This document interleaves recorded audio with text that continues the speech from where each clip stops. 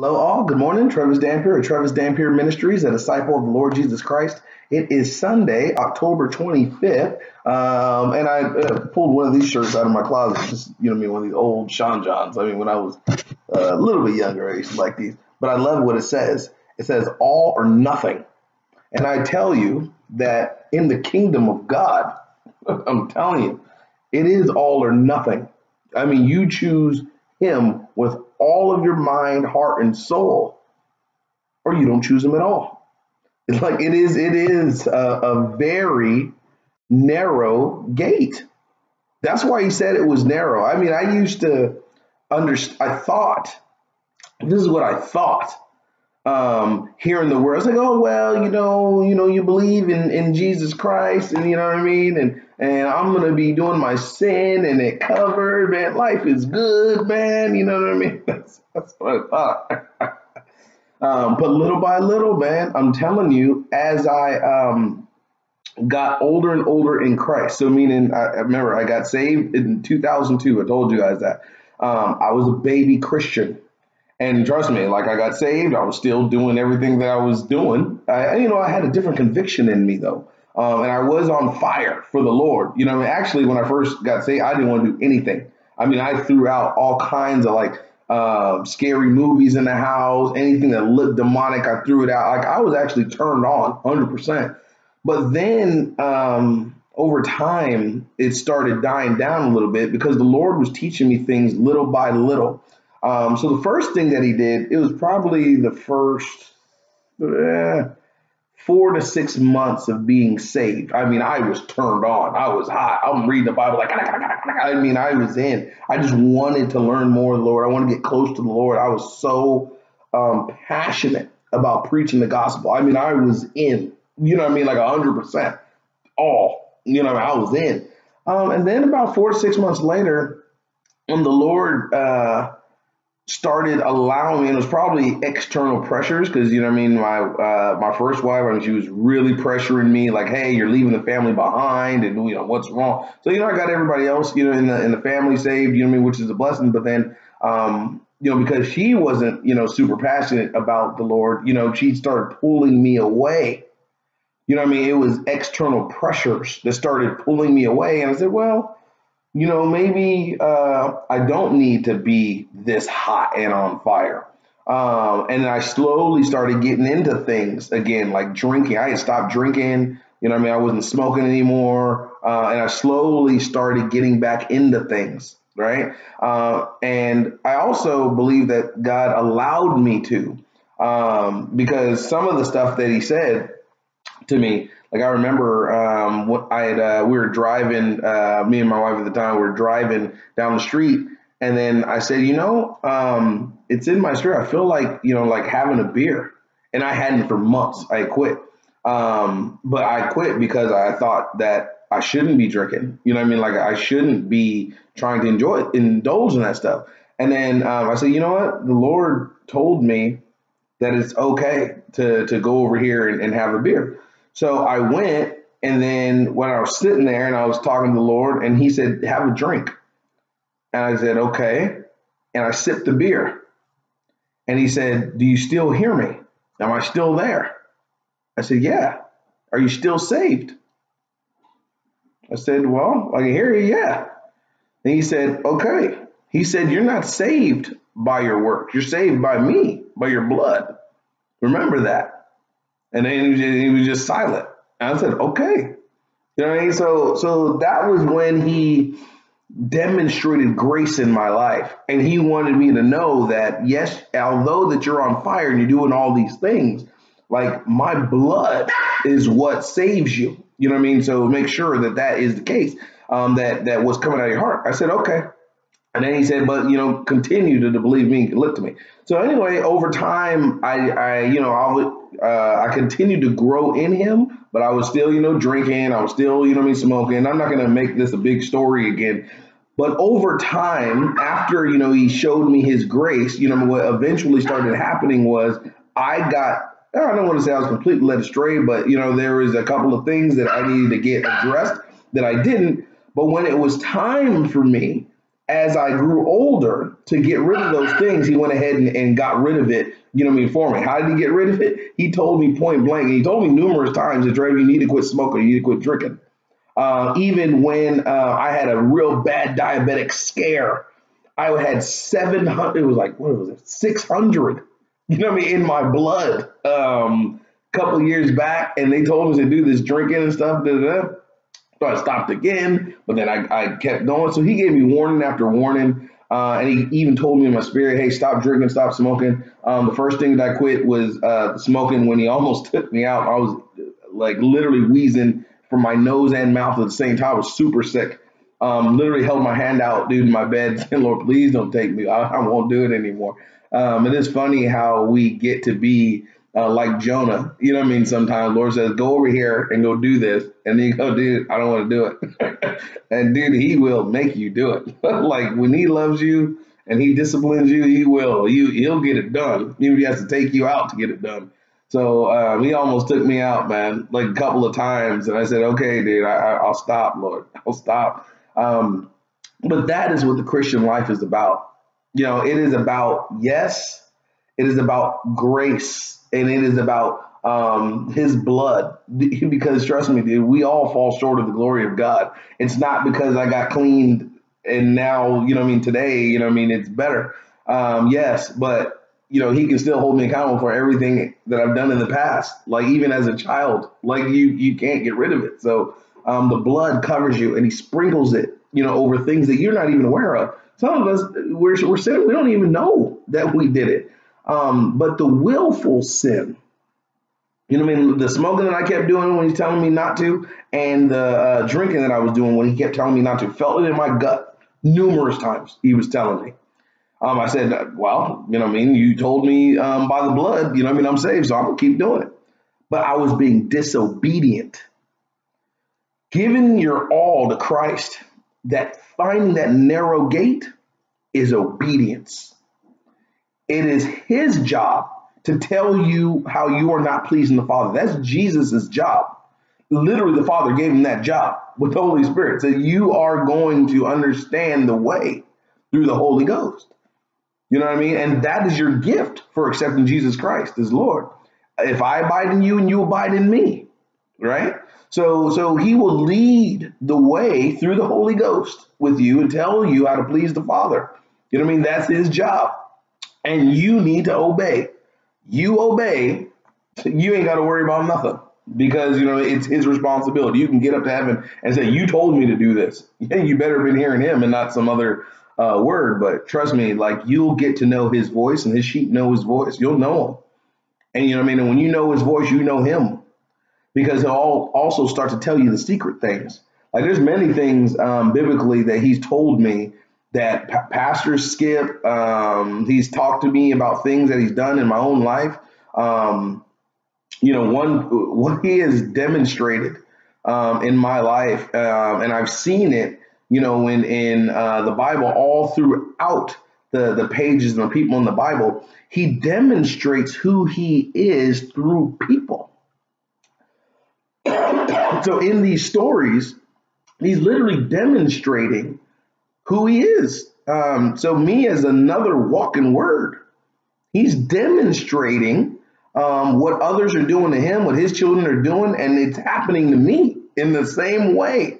The same kind of disrespect, the same kind of rejection, the same kind of adultery, and all these things have happened in my life over time.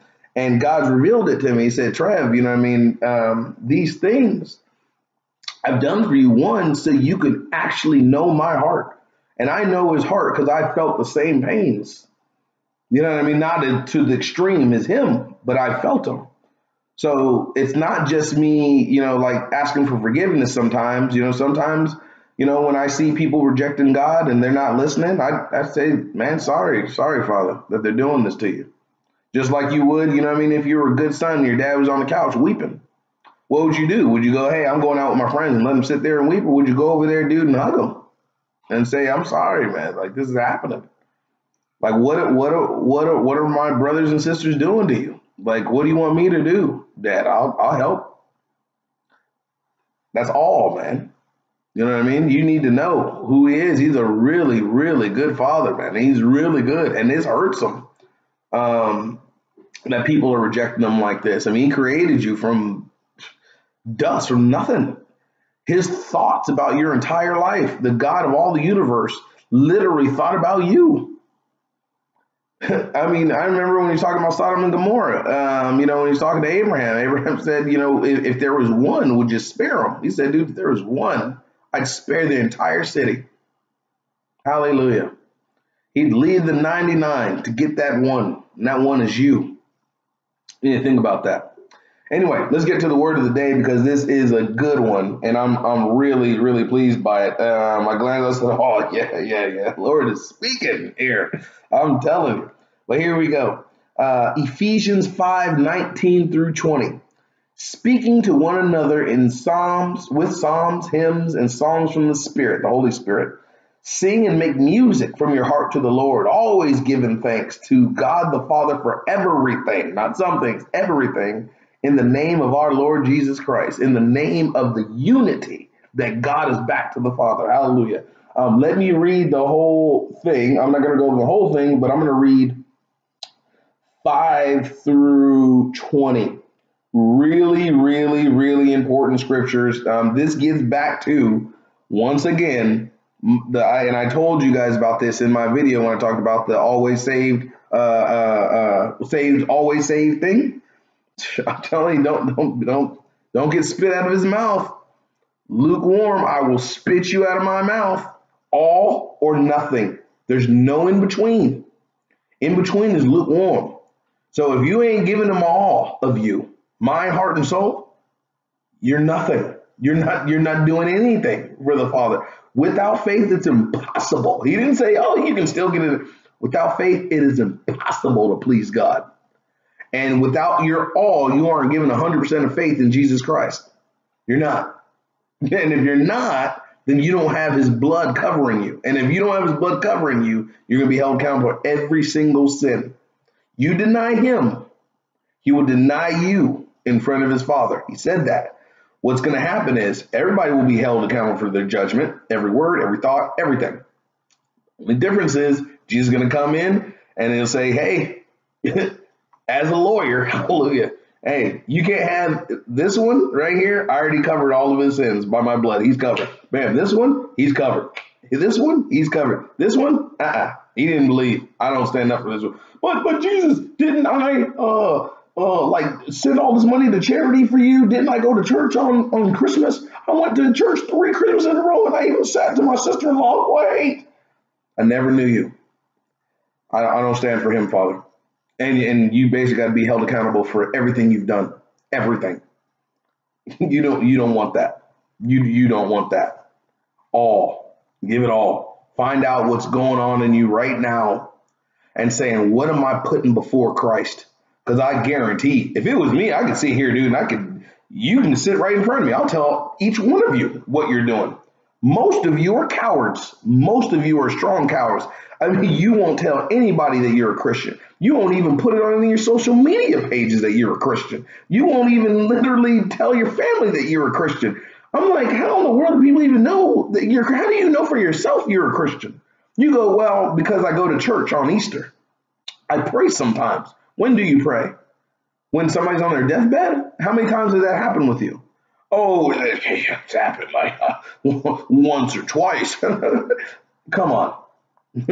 Now, God is going to be the judge, and you should be thankful that God's the judge, because trust me, even us as humans can judge you very easily. And also keep in mind that we will judge with Christ later.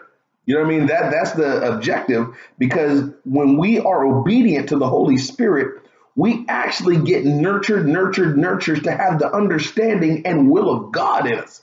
I don't have to ask God every single time that I'm doing something, even though I do, but I know what he's going to say before he says it, because I have adapted to his nurturing and his teaching all this time. I know what he's going to say before he says it, most times. You know what I mean? So that's the goal. How are you going to rule and reign with Christ if he can't trust you to have his understanding? If you got to keep going to his office every single time you got a question. You guys work normal jobs. You know, if you have a VP and the VP at the beginning, yeah, he'll tell you, you know what I mean, how he wants things done, da da da da da. You know what I mean? You go for a couple months, you don't even gotta ask him. You go, hey, you know what I mean? I've been through this before, so I already knew what you would have said. So this is what I did. You'll say, good job, well done, good and faithful servant. Hallelujah. Man, we're 15 minutes in, people. All right, let me get this going so I can get you guys out on your day. But it's Sunday, so, you know, probably a good day for a sermon. So I'm going to get through it. Here we go. 5 through 20. Ephesians 5. If you have a nice little celly or a Bible, read this one, because this is important. And mind you, I didn't choose this. This is God choosing this one. He does it every morning. I don't choose this. I just go to the Bible Gateway, whatever random scripture is there, that's what I do. And that's usually 100% of the Lord's word every time. I would hope for a thing.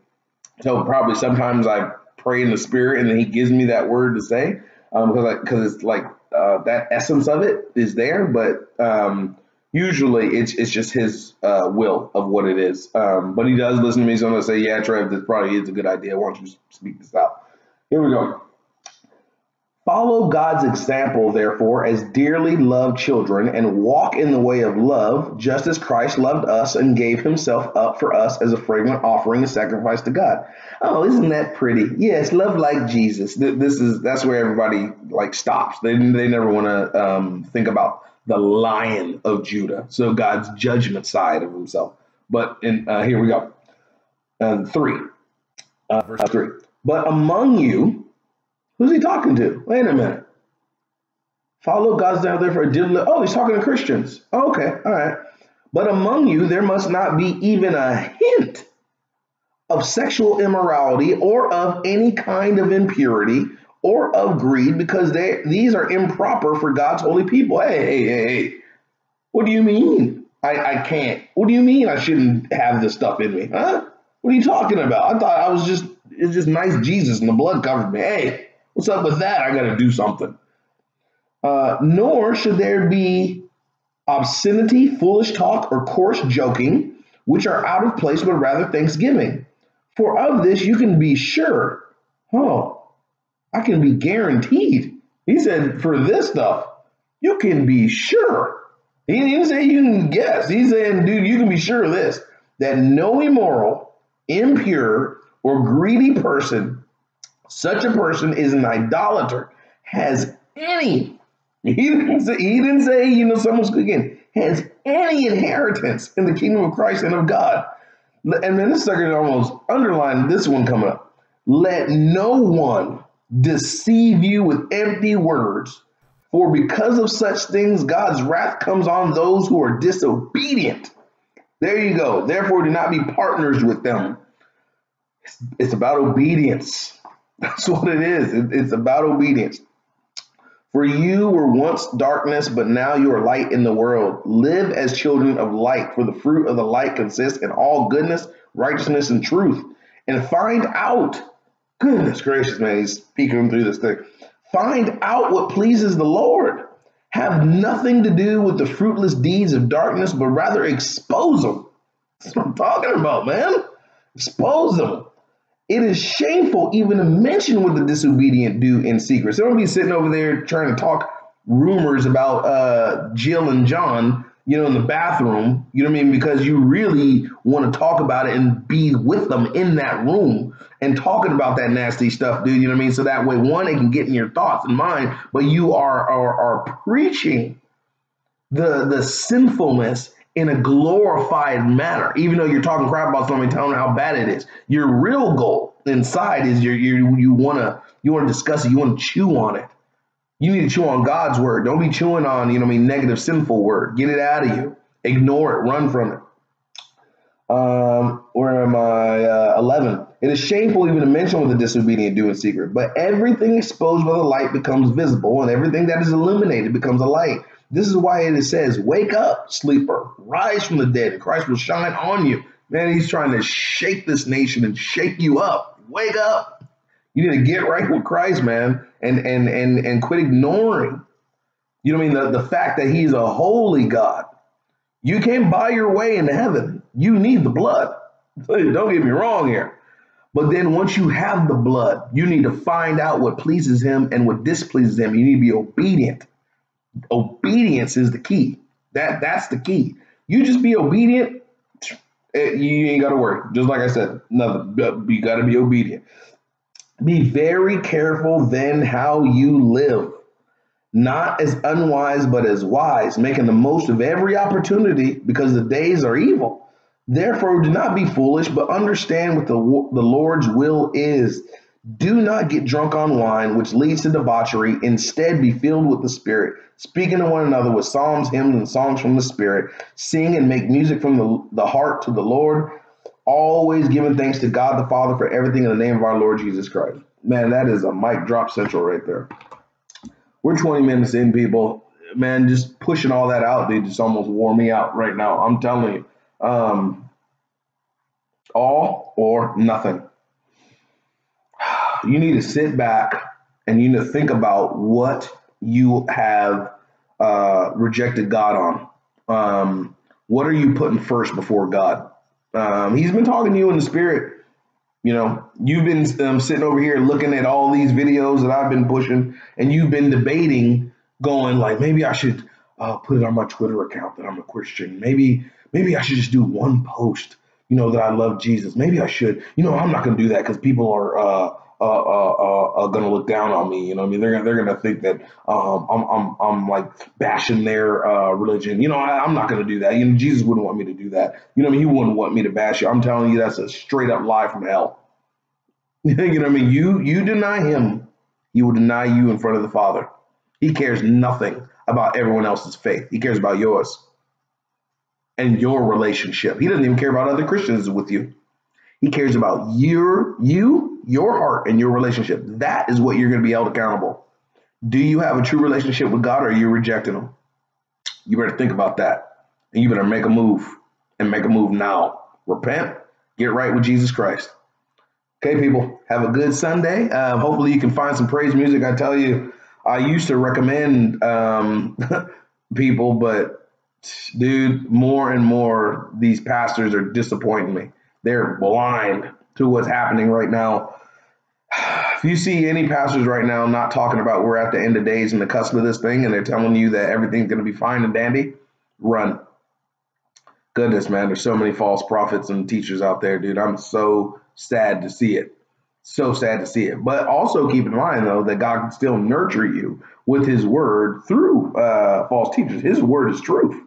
So when the Bible's read, you know, I mean, truth comes out, even though someone is deceitful on the back end, as long as they don't twist it. That's what the real thing is. You got to be careful, because they can twist that word, and they twist it like Satan always does, and you can get led astray. So that's really why you want to stay away. But, you know, but despite it, God can still use it for your good. Have a good day, people. God bless you and yours. Later.